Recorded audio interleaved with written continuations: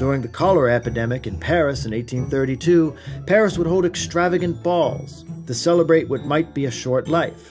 A letter written by N.P. Willis and printed in the New York Mirror in 1832 reads, "At a masked ball at the Théâtre des Variétés, at the celebration of the Mi-Carême, or Half-Lent, were some 2,000 people in fancy dresses, and one man, immensely tall, dressed as a personification of the cholera itself, with skeleton armor, bloodshot eyes, and other horrible appurtenances of a walking pestilence." Poe almost certainly read these letters, as they were well known in his day.